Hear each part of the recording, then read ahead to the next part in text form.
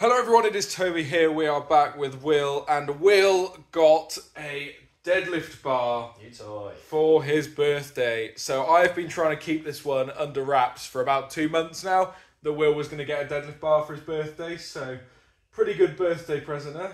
Very good. Well, remains to be seen. Yeah, remains to be seen, but we're going to give it a go today. Usually I've done all my work for deadlifts up until this point on a stiff bar. I think you've pulled on a deadlift bar, once? Yeah. The first time I ever hit 220 was on a deadlift bar in a powerlifting gym, but apart from that... Yeah, so I think I've used one maybe once ages ago, but no, never really trained on a deadlift bar properly. So today we're going to answer the question that is in the title: is a deadlift bar or a stiff bar better? Basically, is a deadlift bar worth getting for a home gym if it's not a birthday present? Is it something you'd pick up yourself, or is a stiff bar more than enough for deadlifts? I.e., is it a big enough difference that you'd actually worth picking one up? So the session plan for today, as it has been in the last few deadlift sessions, we're going to work up to a heavy triple. Both of us are going to go for the same weight because the program says 1 to 3 reps, so we can do both a triple, hopefully.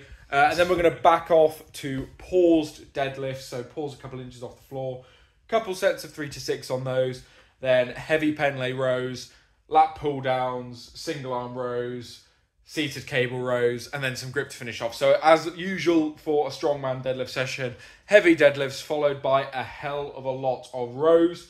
So that's what we're going to do. We're going to get warmed up on the deadlift bar. Just before we go for our top set, we'll sort of talk about how the warm-ups felt in comparison, whether we've started to feel that whip, that pull that a deadlift bar gives. And then we'll move into the top set, see how it feels, and then we'll crack on with the accessories. Got to have the first pull on his new bar. It's going to feel weird. I don't think it is.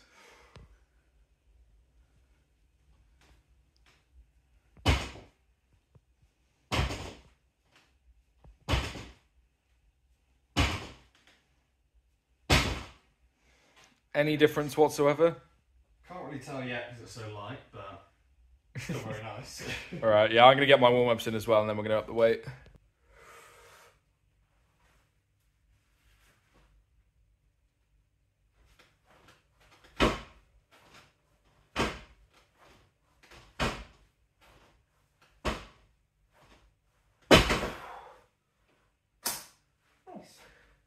I don't know if it's placebo, but I did feel a bit snappier. It does. Actually, genuinely does.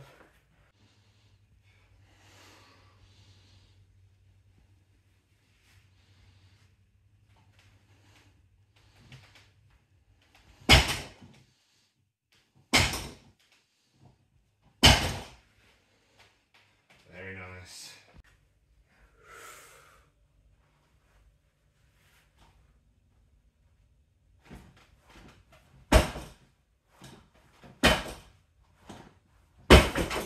Bending already. Yeah. I think there genuinely is a difference. Like, Yeah. you feel the slack come before you get the weight off the floor. And it's not bouncing as much. Yeah, no, it does feel different to a stiff bar, even with just 120 on it. So I can feel it that I'm pulling it for longer before it comes off the floor. Yeah. I think it will become more obvious when we get more heavy weight on, but it feels nice.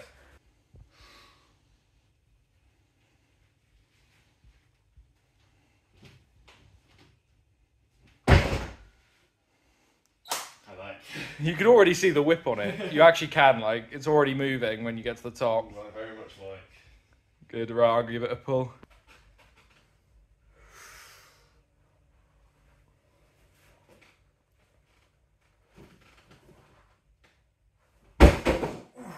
See what I mean?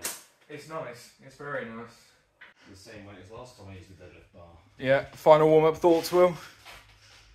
We'll see afterwards. Get it done.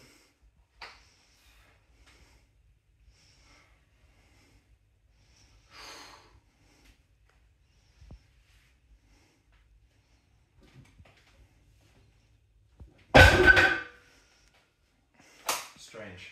Strange how? I don't think I pulled the slack out properly. I don't think you did either. It was good though. Yeah.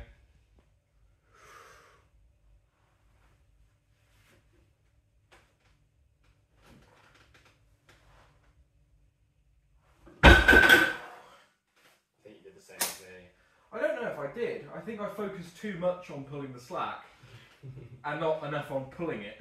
Yeah. So I don't know if you can really see that, but even with just 220 on it, there's like a noticeable bend in the bar, which shows just how whippy it is. We'll give that end a wobble. Like, just barely touch it. Like, the whole thing's just, like, wobbling now. It's proper whippy, but it's good. It's weird. I'll flip the camera and we'll go into what felt weird about that last warm-up. So I think for both of us, it's actually just getting used to the bar. Like, definitely. The last warm-ups moved easy, don't get me wrong, but they felt a bit off for both of us, and that is just because with a stiff bar, you know that when you pull it, it's going to come off the ground. You know what I mean? Like, with this, you pull it, and the whole thing flexes. Like, you can properly feel the flex, even though it doesn't look like much on camera. And then it comes off the ground, so it can kind of throw you off a bit. Like for Will, it sort of threw him off in front of him, and he ended up stiff-legging it a bit. For me, it just threw me off, and it just didn't go as fast as it usually would. So I think there's a bit of learning curve with this bar, but there's definitely a noticeable difference between this and a stiff bar, which, to be completely transparent, I wasn't expecting. Like, I was just like, a bar's a bar, innit? Like, the only one that feels different is an axle, but I can genuinely feel a noticeable difference here.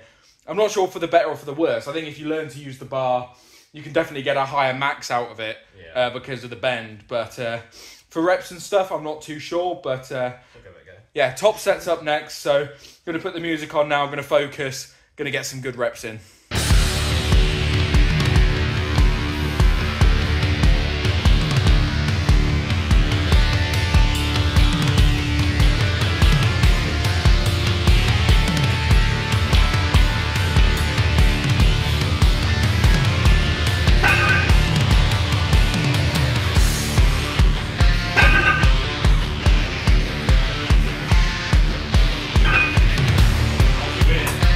So, Will's first heavy set on there.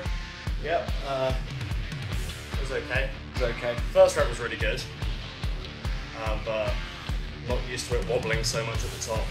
When I went back down, I was too far in front. Yeah.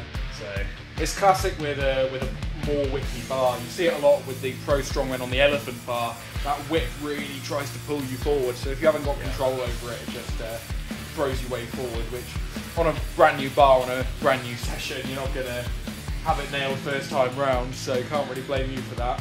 I've got to do it now. Yeah. I've got to make it look bloody good, so... I was in the rep range. In the rep range is fine, yeah, absolutely, especially on a new bar, so let's see if I can control that whip, make it look good, we will see.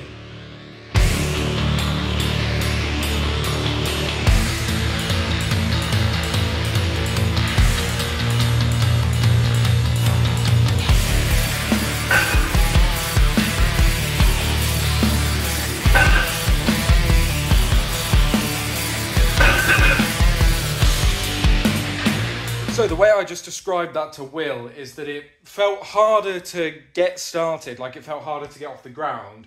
But then once it was off the ground, it absolutely flew to lockout way easier. So I think with a bit of getting used to, that'll be a really big asset, I think. Yeah, definitely. Because I think I controlled the whip quite well on the way down. It didn't throw me out in front of me quite as much. But that initial pull off the floor where you've got to pull the slack and then the bar comes up is just a little bit weird to get used to, so it feels slightly harder to get off the floor. But that is exactly what we're going to be working next on the paused deadlift. So I'm going to drop the weight down to 190 and do 3 to 6 reps paused just as we break it off the floor. That is both of our weak points, so we're just going to smash through it, get some good reps in there, and I'm going to show them to you right now.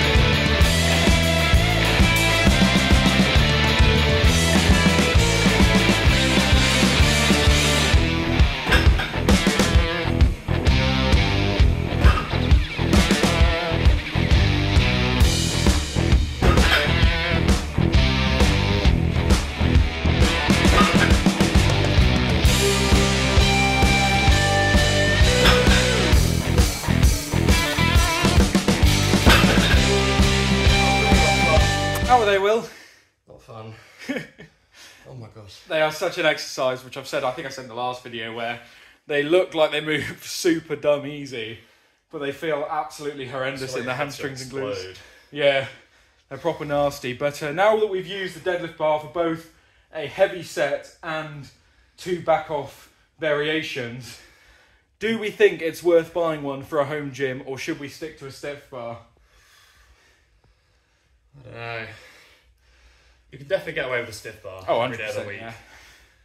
But it is really good to have, and if you have a stiff bar already, looking for an upgrade, I'd definitely say it's worth it. Yeah, so my take on it is, if you've got a home gym, which is literally just a rack, plates, nothing else, stay on a stiff bar for as long as you can. Also, if you don't have any competitions, don't have any big pulls planned, you're just trying to get stronger, stick on a stiff bar. Use basically the hardest equipment you can until you need to. If you've got a deadlift bar coming up in competition, however, and you at least should go to a gym that has one and try it out. If not, if you have the money, get one yourself, because they are different enough to a regular bar that they could, as we've seen with Will, throw you off quite easily. Yeah. And if that's something you want to avoid in competition, then definitely get yourself on one beforehand. But a stiff bar should suffice for all of your training otherwise. But if you're in a position where you've got a pretty well-equipped home gym and you're looking for an upgrade to take your deadlifting to the next level, I'd pick one up. This one's not too expensive. It was, I think, about 300 quid. So for a deadlift bar, for any barbell, that's pretty cheap. And it's very good quality, so I'd recommend them. But yeah, what we're going to do now, we're going to strip the weight back even further and do some pendlay rows. So these are nice, heavy rows where you return it to the floor every single rep, which are bang on perfect for stuff like a sandbag pickup, a stone pickup, keg pickup, any sort of strongman pickup. And someone commented on the last video, actually, of a way to do these to have even better carryover is to use a bar that has a neutral grip. So I think I called a Swiss bar or a football bar. Doing pendlay rows with that perfectly mimics the strongman side effect. Obviously, we don't have one of those bars, so we're going to stick on the straight bar. But I wanted to throw that tip in there for you because I thought it was really cool and really useful. But yeah, should we start pendlay rowing, Will? I guess so. Let's do it.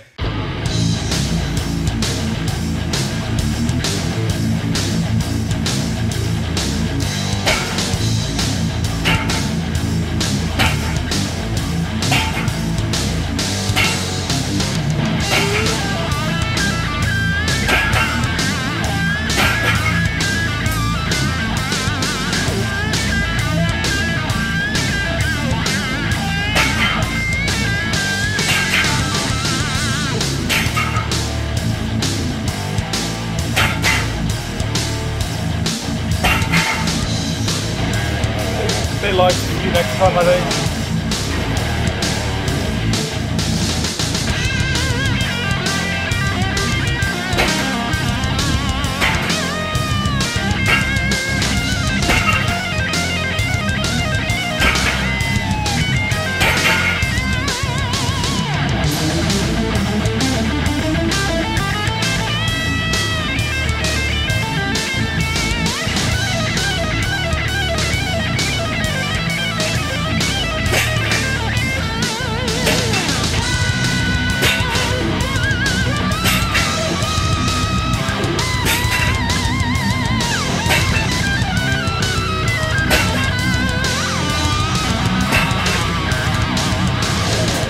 They were tough this week for both me and Will.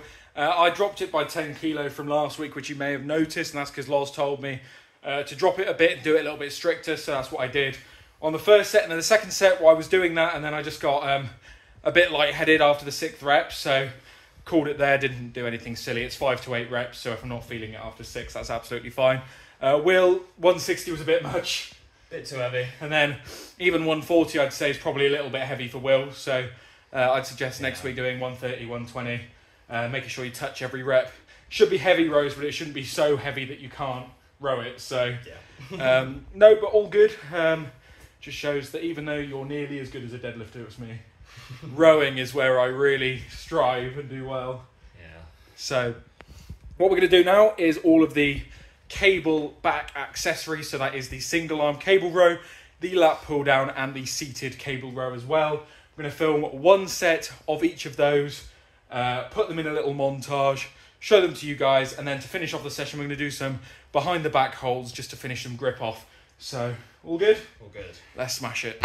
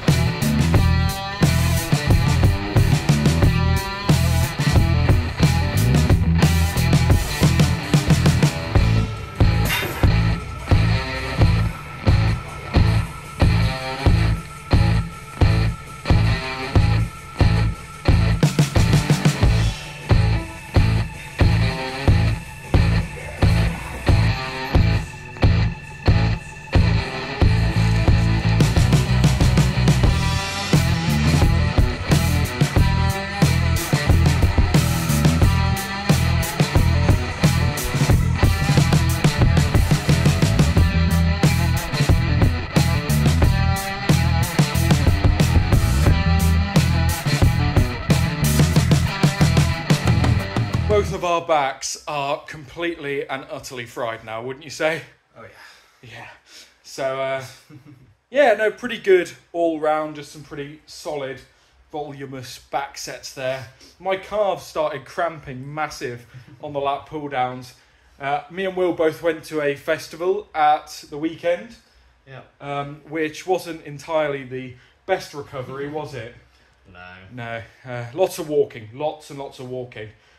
Didn't drink or anything really for me, so I didn't have that sort of recovery or anything, just a lot of walking and a lot of food. So it's been a bit of a struggle this week as far as endurance goes. The strength, slow sessions. Yeah, the strength's been there. It's just the endurance and the energy has been a bit lower as we recover this week. So we'll be back in full swing next week. But now that is the end of the back session. It's been a good one. It's been a really solid one.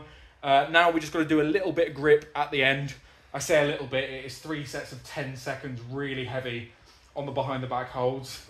So last time I tried this, I went for 220 and flopped it. I was just completely CNS fatigued, wasn't I? So yeah, I'm going to go for 210 this week, keep it very slightly lighter, go for some solid sets of 10 seconds. What did you got 180 last time, didn't you? Yeah, just about. So you're going to try that again, or yeah, 185? So just do it for more than one set, I think. Yeah, cool. So that'll be the plan for today. Probably only film one set each of those because behind the back holds are probably one of the most boring things to watch in existence, aren't they? So we're going to smash 3 sets of those out, 1 set filmed, and we'll show you them right now.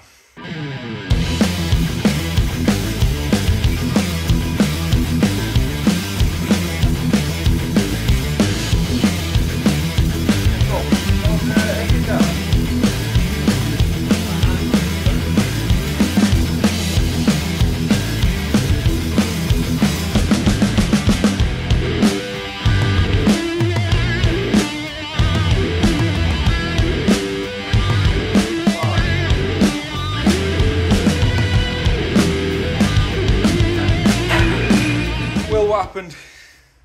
My hands gave up after too much rowing and more rowing. And Yeah. Will also did a 12-hour shift yesterday. Yeah, which probably wasn't the smartest idea before a deadlift day, but... No, so his CNS was just fried, and as I've said many times before, grip is the first thing to go. But for me, 210 felt solid as a rock, so really pleased with how that felt. Really, really good. In 2 weeks' time, we go for a PB on 30 seconds. So I think I'll go for 2:05 and hopefully nail that in 2 weeks. I got it for 15 seconds 2 weeks ago. So that should be pretty nice. So yeah, 30 seconds on that is the goal. But grip is feeling solid as ever. Really making some good progress there. So I'm very pleased. Will, happy with the session? Yeah, a bit tired, a bit weaker than usual, but yeah, everything still felt good, and it was good to try out the new bar. You have those sort of sessions every so often. You just got to power through, which we did. But yeah, the new bar's fantastic. And obviously the question in this video was, is it worth getting a deadlift bar over a straight bar, a stiff bar rather? And if you got a stiff bar, I wouldn't bother unless you got it coming up in competition, is my personal standpoint. I think that's pretty fair. So. If it's I mean, like us, it was sort of the next logical thing to buy for our home gym. Yeah, it was the next cheap-ish thing to get. Obviously, want something like a leg press, but they're thousands rather than a couple £100. So that was the next logical step. Anyway, thank you guys so much for watching. I hope you did enjoy. Please be sure to hit like on this video and subscribe. We are super close now to the goal of 1,000 subscribers. Follow Will over on TikTok and Instagram at Big Lifers for some really high quality reels with his new camera. So yeah, thank you for watching. See you in the next one.